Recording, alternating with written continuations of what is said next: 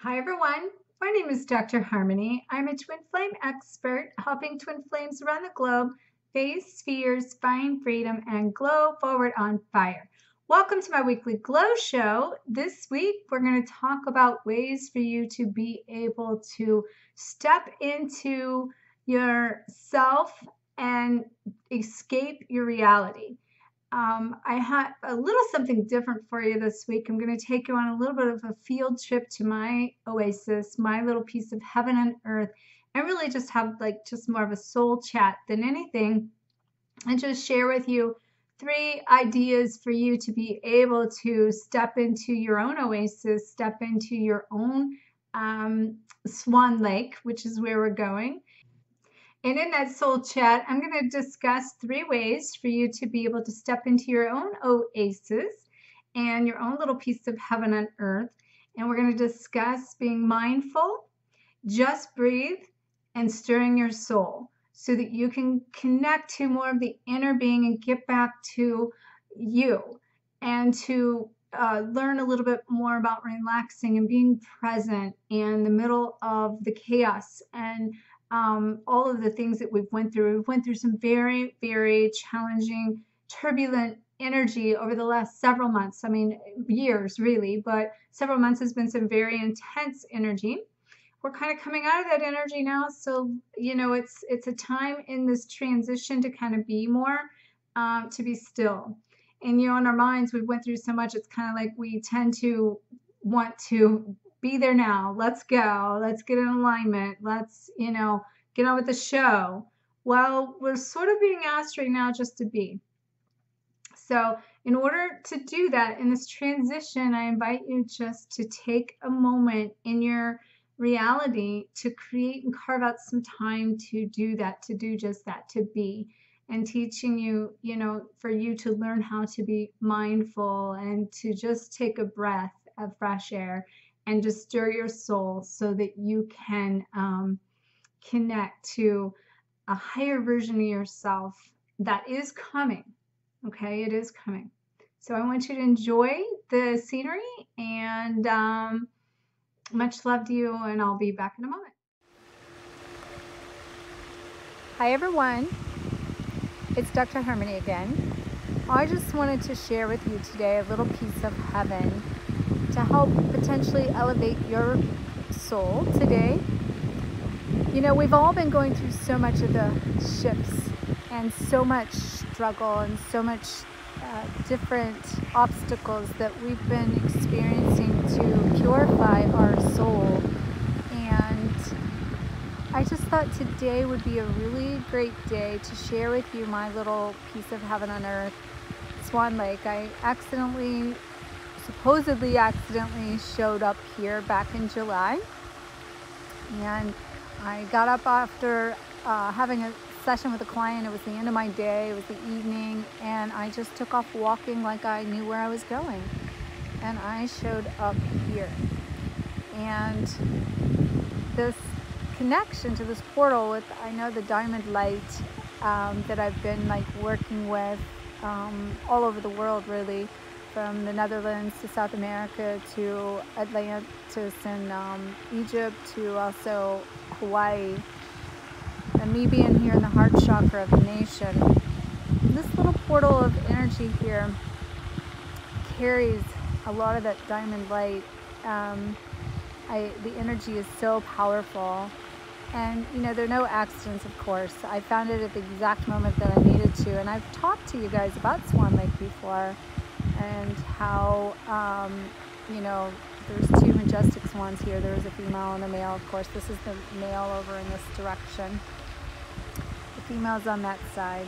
I actually came down here yesterday, and the female had taken a stroll somewhere, and the male was all alone, and it was interesting to see how the energy was here with just that presence of one. It felt like the separation, and then all of a sudden here came the divine feminine swan returning.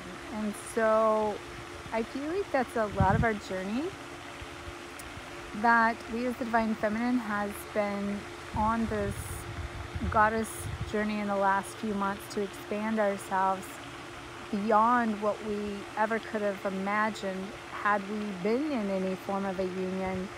And I think that everything that we've done up to this point is very, very necessary. One of the things I'm starting to see now in the energy is that if we continue to go back and visit the past, that is something that is our choice because of free will. But that should we choose to go ahead and move forward and release the resistance of the past and release the past and especially the resistance.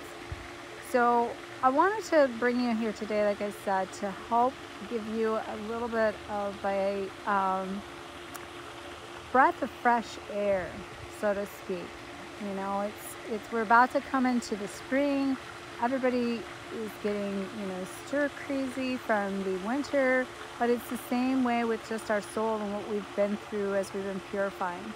So I wanted to share this piece of heaven, and I wanted to bring up 3 ideas for you to be able to shift outside of maybe the grind, the day-to-day activities that are keeping you in that circle and in that wheel of reality, so to speak. I mean, we are a 3D human having a spiritual experience.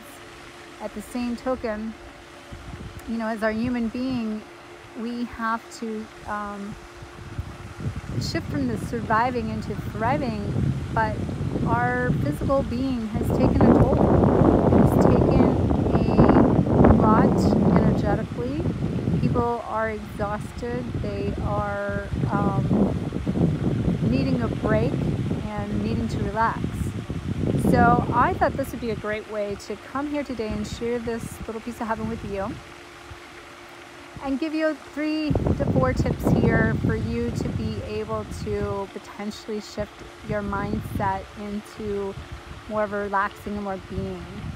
So I invite you to just think in terms of giving yourself a break for everything that you've been through up until this point.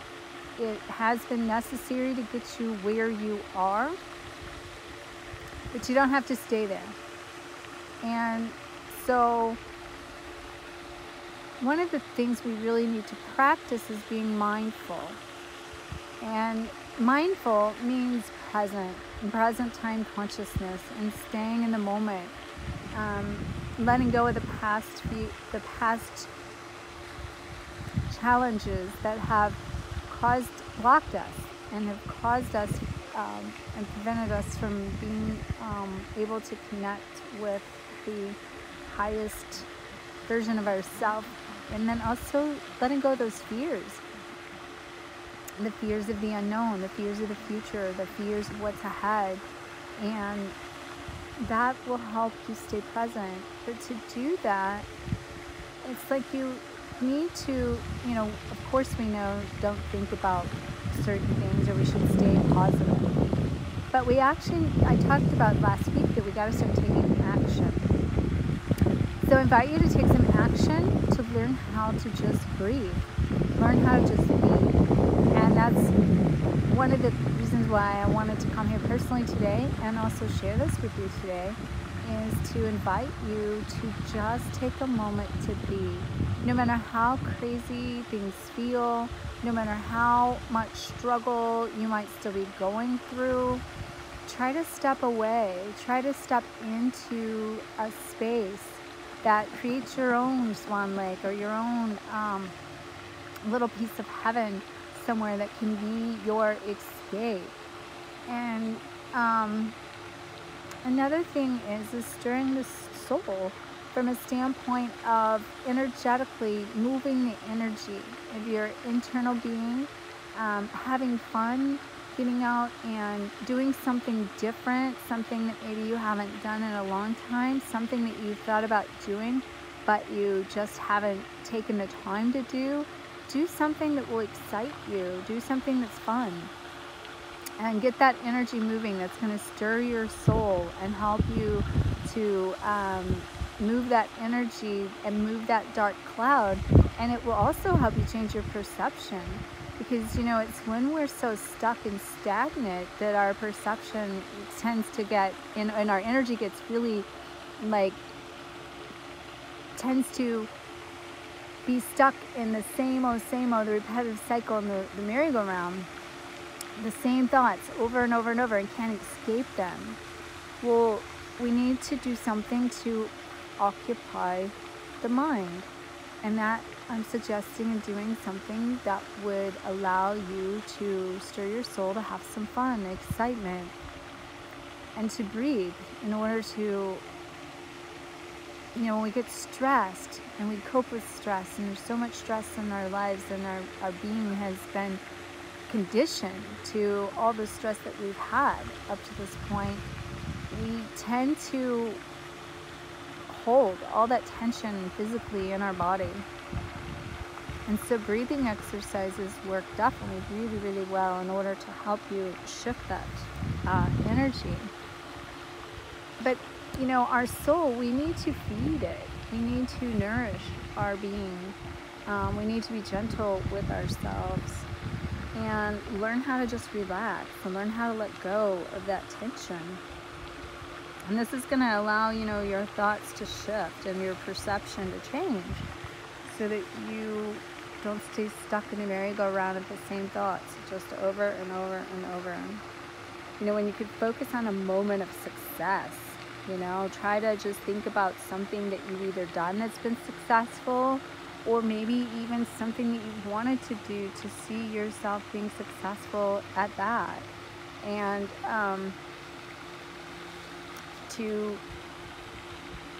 and I'm going to say this again because I've said it, but you really got to release the resistance. The resistance to what we perceive to be in our human mind, the way we think things should be, or the way we want things to be. We really have to let go of the resistance of fighting that process, that things may not be the way that we think or that we want or that they will be. And getting back to the mindfulness in the present moment. That is the only place we can find this stillness. That's the only place that we can create from, that we can enjoy, and that we can learn to let go of just the same old striving just to survive. And this is going to help you, pull you and center you into that moment. And that is where the magic takes place, is in the present moment. That's where the things happen. And try to smile inwardly that way, in a way that focus on things that make you happy. If you're not feeling like smiling on the exterior, do something that can try to make you smile on the interior. And I've said this before, especially having done a smile challenge, it'll be 4 years coming up soon, that, if you are not happy with where you're at and what's going on in your life, to step outside of your own circumstances, step outside of your own pit of hell, and try to make a difference. Serve a purpose, and your purpose is going to find you. And I've practiced this for years, and I have found that it to be very powerful for me. I also will tell you, in addition to that, I think there comes balance in that it, sometimes maybe we can be too nice, and sometimes maybe we need to stand up for ourselves, and sometimes that we need to be able to set boundaries. And yeah, it's like he's setting a boundary over there. So yes, we need to set some boundaries. And what I was about to say is that I'm saying on one hand of this, we need to allow, we need things to come in, and we need things to be, and we need to be able to enjoy this journey. On the other end of it, we need to stand in empowerment and have courage and have strength, and also basically stand up and say enough is enough. So, I'm staying on one end, and this is where we got to find the balance of this. Try to find the stillness inside and to shift your perception away from the negative.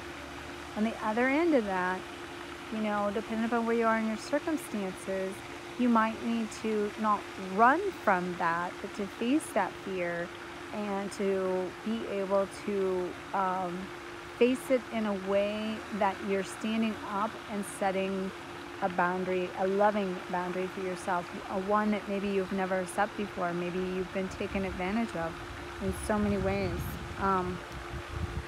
that you're maybe just tired of, being taken advantage of. And so it makes it hard sometimes in that case to feel like you have anything left to give, because you've basically given yourself away and there's nothing left. And at that place, that's another kind of re-entering the being I'm talking about. It's time to recharge. And I think that's kind of summing up kind of what I'm saying here too, is it's time to step back, get back to the basics of, stress less and live more. And I feel like that going forward, we're supposed to be in a higher vibrational energy. And then we still have those imprints of the past. And, we need to release those. So I invite you to start to shift more into being mindful, being present, learning how to just breathe, spending some time in relaxing and in nature will really ground you. Being in nature will, really ground you. I've needed to come here for the past couple days. It's been beautiful for one. I've also had, I've had somewhat quite a bit going on, but I've made it a point to know that I need to, this for me. And so I've taken the time for me, and I can feel the difference. I can feel that it's necessary, it's needed, and that's a way to recharge ourselves, so that we can just slow down, take that deep breath, stir the energy, be mindful, and just breathe. Those are kind of the big things I want to talk about. Be mindful, just breathe, and stir your energy. So I have an affirmation for you, and it's by Ernest Holmes from this thing called life. And I'm going to read it to you. It says, I am surrounded by an infinite intelligence which reacts to my thought, my word. Operating through this power will cause it to bring into my experience the good which I desire. Believing in divine guidance, I know that my mind is continuously impressed with the images of the right action. I am led, guided, and inspired by spirit. I am compelled to move to the right direction, always knowing what to do and how to do it. I know that inwardly I am spiritually perfect. I have complete happiness, and I experience an abundance of good. I am successful in all of my undertakings. And so, as you feel potentially stuck, feel drained, feel stressed, I invite you to kind of put this affirmation into practice and start to connect to your infinite intelligence inside of you, so that you can connect to source that will give you the strength, that will give you the energy to continue to carry forth. But in honoring yourself in the process, accepting yourself, being kind to yourself, nurturing yourself, taking the time out to be, do, and have, experience the things that you came here to enjoy and that you signed up to experience. And so I send you much love and many blessings, and may you always continue to face your fears, find freedom, and glow forward on fire. Namaste.